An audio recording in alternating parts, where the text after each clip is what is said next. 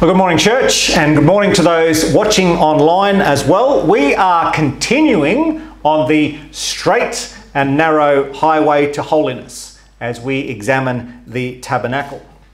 And I'd mentioned in the past that the walk of holiness doesn't just involve separation from sin. It involves also devotion to God. And we see this walk demonstrated in the steps that the priest would have taken in the tabernacle as he moved through the gate. He moved through the courtyard, dealt with sin at the brazen altar, dealt with defilement at the bronze laver, and then moved into the holy place, which represented communion with God and service for God. So last week we examined the bronze laver, and what a vivid reminder that is of sanctification. We talked about how the laver was made from bronze mirrors, and we saw how we know the Word of God is compared to a mirror as well. Now, if we want to look our best, and might I say, you all look very good this morning, you must have spent a lot of time in front of the mirror to look as good as you do. But we know, church, that sadly, there's a trap that a lot of unbelievers in particular fall into. They want to work from the outside in. In other words, many in our society are greatly concerned with their appearance, not so concerned with their spiritual condition. But I want you to note something. 1 Thessalonians 5:23 says this, "Now may the God of peace himself sanctify you completely, and may your whole spirit, soul and body be preserved blameless at the coming of our Lord Jesus Christ." Notice the order. God works from the inside out. What does mankind want to do? We want to work from the outside in. We want to prioritise the external appearance, and then people spend so much time on that, they have no time left for their inward spiritual condition. God works from the inside out. So if we want to have deeper fellowship with God, we must start where God starts. We must put in place that proper perspective, that order, beginning where He begins. And as we discussed last time, that means, therefore, that we have to spend a lot of time in front of the mirror, don't we, church? Now, when we talk about the cleansing water at the bronze laver in the tabernacle, any Israelite was able to walk through the gate and go to the brazen altar to be able to make an offering for sin. But it was only a priest who was able to wash at the bronze laver. And as we saw in Exodus 30, a priest could not enter the holy place to serve God unless he had stopped at that bronze laver in order to wash the defilement from his hands and feet. In other words, church, he had to be cleansed for service. But not only did the priest need to be cleansed for service, he needed to be clothed for service. And church, that is where we begin today as we continue on the highway to holiness. Let's pray. Heavenly Father, we do thank you for your word. We know it is truth, and we know, as you say in the Psalms, the entrance to it giveth light. We know there is much darkness in our world. We thank you for the light of Jesus in our life.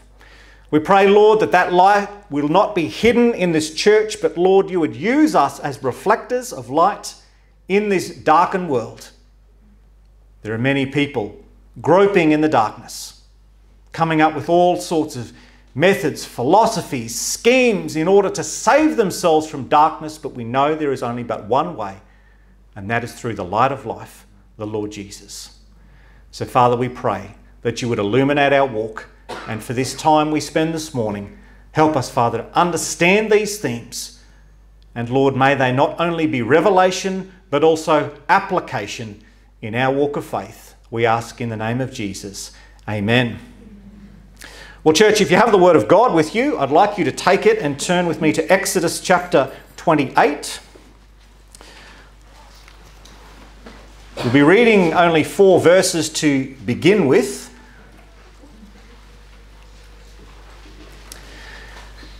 Exodus 28, this introduces the garments for the priesthood. As I said, they had to not only be cleansed for service, but also clothed for service. Exodus 28, verse 1. Now take Aaron your brother and his sons with him from among the children of Israel, that he may minister to me as priest, Aaron and Aaron's sons, Nadab, Abihu, Eleazar, and Ithamar. And you shall make holy garments for Aaron your brother, for glory and for beauty. So you shall speak to all who are gifted artisans, whom I have filled with the spirit of wisdom, that they may make Aaron's garments to consecrate him, that he may minister to me as priest. And these are the garments which they shall make: a breastplate, an ephod, a robe, a skillfully woven tunic, a turban, and a sash.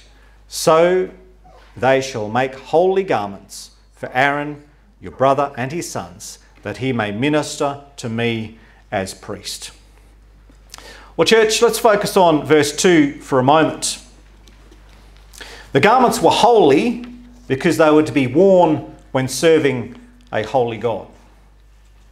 They were for glory because they exalted the priestly office in the eyes of the people, therefore inspiring reverence for God's called and anointed servant. And they were for beauty because, as we discussed in an earlier series, the tabernacle itself, and all the material that was used in it, would have been beautiful to the eyes. So the garments had harmonized with the colours in and around the tabernacle. So in other words, the look of the priest was to match the function of his ministry as he served God in the beauty of holiness. You see, church, the priest was accepted before God because he was called by God and clothed with the garments that God provided in his grace. But before we trace the history of garments, we find ourselves going back to the time of Adam and Eve. We know in Genesis 3:21, the word says, also for Adam and his wife, the Lord God made tunics of skin and clothed them. So what we see here is that God had them remove their flimsy man-made coverings, and he provided clothes that were acceptable, garments. And this is an important point. Man didn't figure out that animal skins were better than fig leaves. This was God's plan. This was God's provision in God's grace, proving that God's way is always better than man's way. And what the Proverbs say, there is a way that seems right to a man, but its end is the way of death. Now, when we think about the garments we used to wear as unbelievers, we are fully aware that because of our sin, our garments were as filthy rags. So, similar to what was said last week in relation to being cleansed for service, we must also be clothed for service. And I made the point about the clothing of the priest matching the function of his ministry. And the same is true for us. We cannot serve a holy God in filthy rags. And so many times in the scripture, washing the body and changing the clothes symbolise the new commitment and a new beginning with the Lord. I'll give you two examples. Genesis 35:2. Then God said to Jacob, arise, go up to Bethel and dwell there, and make an altar there to God, who appeared to you when you fled from the face of Esau your brother. And Jacob said to his household and all who were with him, put away the foreign gods that are among you, purify yourselves and change your garments. We also have the example of David when he was in mourning. 2 Samuel 12:20.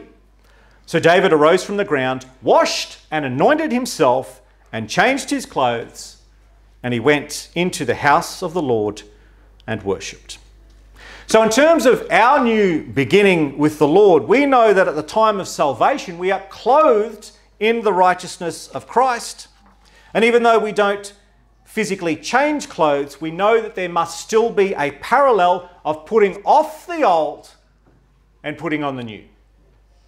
Can I show you in the scriptures this parallel? Turn with me to the book of Colossians. Colossians chapter 3.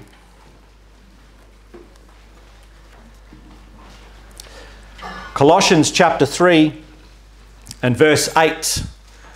And we'll read down to verse 14. And keep in mind the parallel, putting off the old garments and putting on the new in relation to a new beginning with the Lord. But now you yourselves are to put off all these things: anger, wrath, malice, blasphemy, filthy language out of your mouth.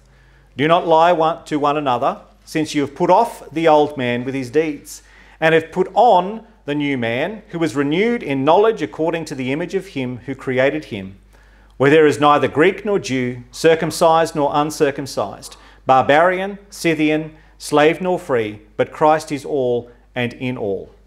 Therefore, as the elect of God, holy and beloved, put on tender mercies, kindness, humility, meekness, long-suffering, bearing with one another, and forgiving one another. If anyone has a complaint against another, even as Christ forgave you, so you also must do. But above all these things, put on love, which is the bond of perfection. But friends, although we rejoice that our clothes have been changed at the point of salvation and we have started a new beginning with the Lord, it's not his desire that that is where we stop.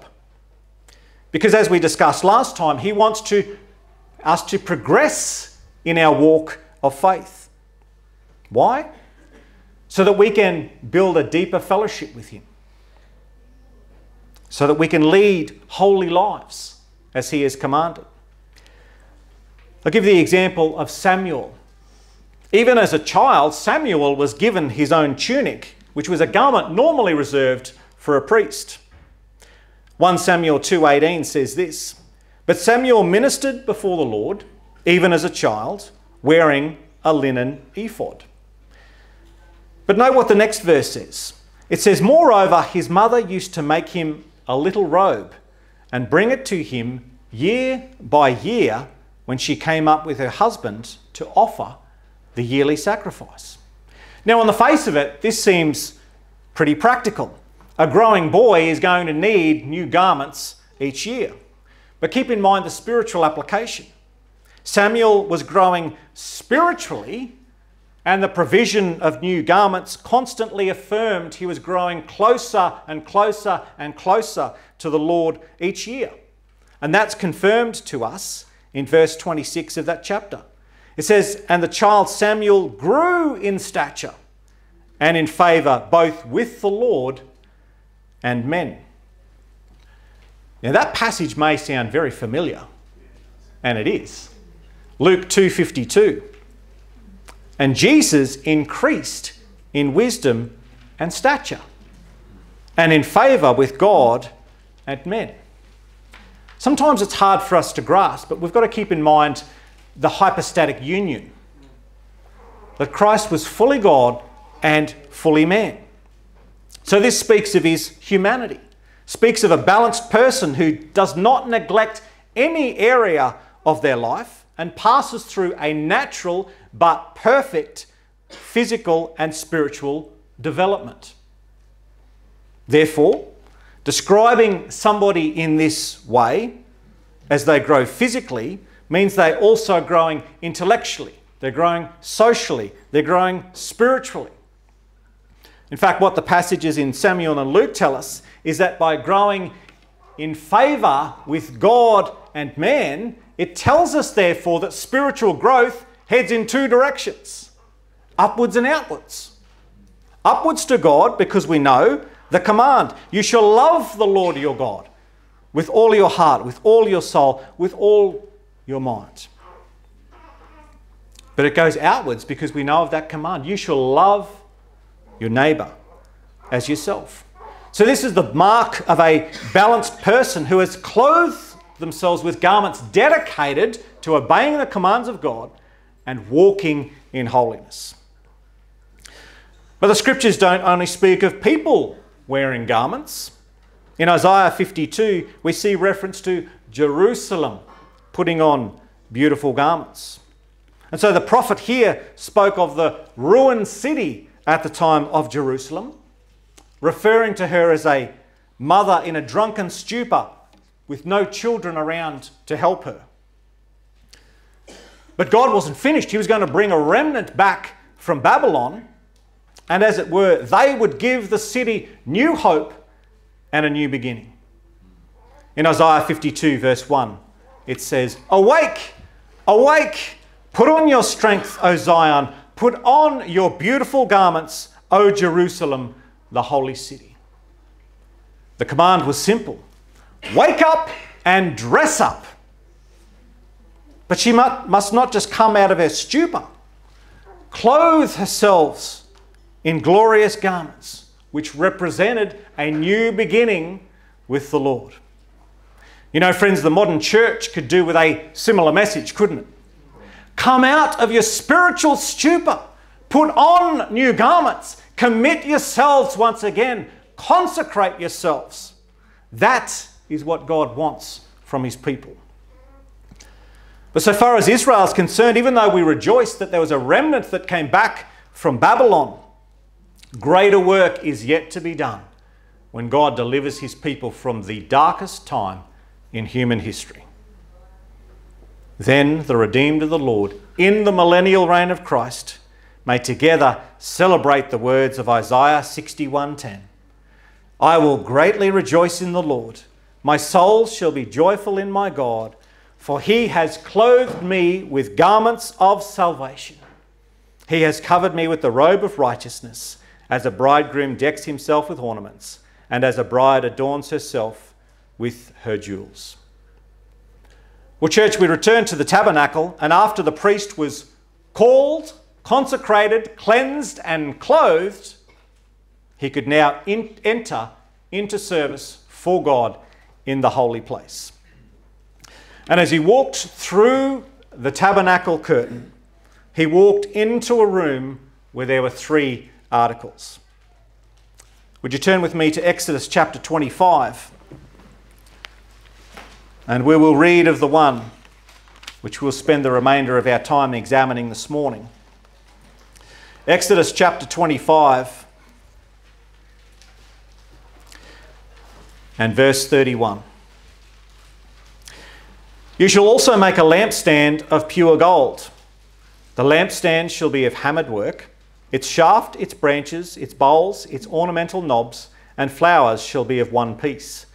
And 6 branches shall come out of its sides, 3 branches of the lampstand out of one side, and 3 branches of the lampstand out of the other side. 3 bowls shall be made like almond blossoms on one branch, with an ornamental knob and a flower, and 3 bowls made like almond blossoms on the other branch, with an ornamental knob and a flower. And so for the 6 branches that come out of the lampstand. On the lampstand itself 4 bowls shall be made like almond blossoms, each with its ornamental knob and flower. And there shall be a knob under the first 2 branches of the same, a knob under the second 2 branches of the same, and a knob under the third 2 branches of the same, according to the 6 branches that extend from the lampstand. Their knobs and their branches shall be of one piece. All of it shall be one hammered piece of pure gold. You shall make 7 lamps for it, and they shall arrange its lamps so that they give light in front of it. And its wick trimmers and their trays shall be of pure gold. It shall be made of a talent of pure gold with all these utensils. And see to it that you make them according to the pattern which was shown you on the mountain." Well, church, because of the design of the tabernacle, there was no natural light from the outside. So the golden lampstand was the only source of light available in the holy place. And so without it, the priests could not have carried on their various ministries. And this is a very important point when it comes to our service for God. It cannot be done without light. And so what is the light that we rely on for our spiritual service? Let me read some passages for you. I won't have you turn there, but if you'd like to make a note of them for future study. Psalm 27, verse 1. The Lord is my light and my salvation. Whom shall I fear? Psalm 119, verse 105. Thy word is a lamp unto my feet and a light unto my path. Psalm 119, verse 130. The entrance of your words gives light. It gives understanding to the simple. John 8:12. Then Jesus spoke to them again, saying, I am the light of the world. He who follows me shall not walk in darkness, but have the light of life. 1 John 1, 5 through 7. This is the message which we have heard from him and declare to you, that God is light, and in him is no darkness at all. If we say that we have fellowship with him and walk in darkness, we lie and do not practice the truth. But if we walk in the light, as he is in the light, we have fellowship with one another, and the blood of Jesus Christ his Son cleanses us from all sin. Luke 1, 78 to 79. Through the tender mercy of our God, with which the dayspring from on high has visited us, to give light to those who sit in darkness and the shadow of death, to guide our feet into the way of peace. Luke 2, 29 to 32. Lord, now you are letting your servant depart in peace, according to your word. For my eyes have seen your salvation, which you have prepared before the face of all peoples, a light to bring revelation to the Gentiles and the glory of your people Israel. And we consider, church, that wonderful moment when we are in the Lord's kingdom. In Revelation 21, 23 to 24, this speaks of our glorious future in the new Jerusalem. The city had no need of the sun or of the moon to shine in it, for the glory of God illuminated it. The Lamb is its light, and the nations of those who are saved shall walk in its light, and the kings of the earth bring their glory and honour into it. I can name at least 3 songs from all of those passages, aren't they? What a wonderful truth that we walk in the light. But as we know, in this age, there's a lot of darkness out there. So what's happened? Man has decided that they need to bring their own light. So they bring a counterfeit light. We know that a lot of this is connected with the New Age movement. That is a counterfeit light. False religion is a counterfeit light. A cult is a counterfeit light. All designed by men to counter the darkness, but they have no power because it's a counterfeit. We also know that in 2 Corinthians 11:4, we know there is one being also who transforms himself into an angel of light. But we know, church, there is only one true source of light. John 1, 6 through 8. There was a man sent from God whose name was John. This man came for a witness, to bear witness of the light, that all through him might believe. He was not that light, but was sent to bear witness of that light. That was the true light, which gives light to every man coming into the world. Well, church, we know that light is important in a spiritual sense, in a material sense as well. It's important to our material world because we can achieve many things from sun up to sundown. We wouldn't be able to work if we didn't have light. We wouldn't be able to study if we didn't have light. Now, God's material creation began with light. We know that from the book of Genesis. But so does his spiritual creation when we become a new creature in Christ. In fact, the Apostle Paul compares conversion to creation in 2 Corinthians 4:6. He writes, "For it is the God who commanded light to shine out of darkness, who has shone in our hearts to give the light of the knowledge of the glory of God in the face of Jesus Christ."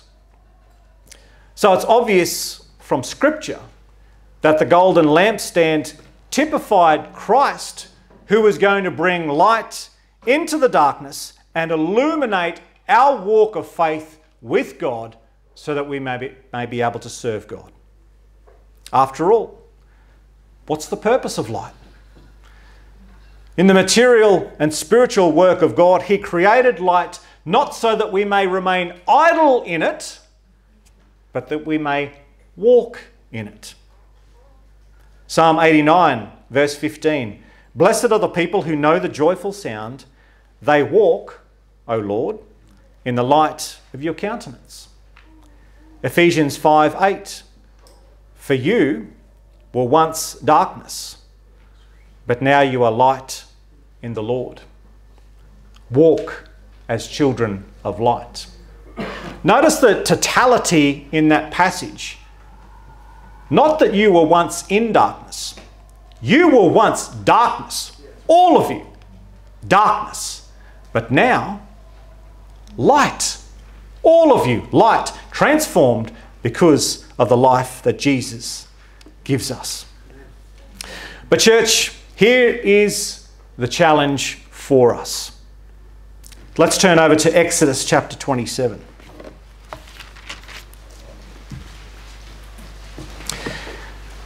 Exodus chapter 27, and this talks about the care of the lampstand. Exodus 27 verse 20. And you shall command the children of Israel that they bring you pure oil of pressed olives for the light, to cause the lamp to burn continually. In the tabernacle of meeting, outside the veil, which is before the testimony, Aaron and his sons shall tend it from evening until morning before the Lord. It shall be a statute forever to their generations on behalf of the children of Israel. The priest needed to tend to the light so that the light shone brightly. Why? So that he was able to attend obediently to the work that God had called him to do. He needed light in order to undertake his service obediently and effectively. So every day the priest had to remove the dead material from the wick, dead material which might have prevented the light from shining brightly. Now, so that you can fully understand what I'm about to tell you, let's take note that oil was used in order to keep the lamp burning. And here we know that oil represents the Holy Spirit. So if the Holy Spirit is the oil, and we know that Jesus is the light, who do you think the wick is? We are the wick. And if you've ever noticed a brightly shining candle, did you know that you cannot see the wick? Only the light is seen in a brightly shining candle. But if the light is not shining brightly, guess what? The problem isn't the flame. The problem isn't the oil, because we know in Exodus 27 it was pure oil. If the light is not shining brightly, guess what? Guess where the problem lies? The wick. So, the wick has to be trimmed. Why? So that it can be filled with the oil so the light can shine brightly. Jesus is, in the book of Hebrews, the great high priest. So the great high priest must trim the wick regularly by purging the deadness of our old life, our old behaviours, our old thoughts. Because in those, the work of the Holy Spirit is often quenched. So he has to come along and he has to trim the wick. Now that can be painful, can't it, church? Because trimming the wick often means trials have to come into our life through that trimming process. Now, when we're going through intense trials, we might think that the light of our life has grown dim. But what we know is happening, church, is that the high priest is actually just removing that part of the wick that is stopping the flow of oil, and in doing so it ensures that once the trial is over, the light may shine brightly once again. Now, because there were no windows into the tabernacle and later the temple, the light in the holy place, it was hidden from the world. Only the priest had the privilege of ministering amongst and enjoying the light of the lampstand. And so it is with the Christian. As a believer priest, we have the privilege of having Christ as the light of our life. But rather than keeping the light hidden from the world, God uses us as a reflector of Christ's light to a lost and dying world. We know the famous passage from Matthew 5:14 to 16. He says, "You are the light of the world. A city that is set on a hill cannot be hidden, nor do they light a lamp and put it under a basket, but on a lampstand, and it gives light to all who are in the house. Let your light so shine before men that they may see your good works and glorify your Father in heaven." Now, if I went around the room and said, what's your belief on what word we should focus on in that passage? I think a lot of people would say, let's focus on the word shine. But I'm going to give you another word to focus on in the context of what I just shared. The word I'd like you to focus on is let. What does let mean in the context of the golden lampstand? Let your light so shine. In other words, as we've been talking about, let God do his work in you. Allow the wick to be trimmed by the great high priest so that the oil may flow freely through the wick again, so that that light may burn even brighter. Do you recall how Jesus described John the Baptist? In John 5:35, he says that he was the burning and shining lamp. And remember I said earlier that if a candle is burning very brightly, the wick is not seen. Remember what John the Baptist said? He must increase, I must decrease. That should be our heart's desire as we walk in holiness. But if you desire to be a burning and shining lamp, take note of this. There can be no shining without the burning, and there can be no burning without the oil. And this is the work of the triune God in our life. We must allow the great high priest to trim the wick so the Holy Spirit may flow freely through us in order to bring a brightly shining light to the glory of God. Let's pray. Heavenly Father, we thank you for this brief time and the lessons that we can learn from a simple candle. Oh Lord, this is a challenge to us. Sometimes we resist your work because we don't want to go through trials. We don't want to walk through difficulty. But we see, therefore, Lord, in the tabernacle service, the high priest, he had to trim the wick so that the light could shine brightly. Oh, Father God, we pray that you would help us to apply these lessons. That, Lord, we would be surrendered to your work so that we may glorify you. We ask in Jesus' name. Amen. Amen.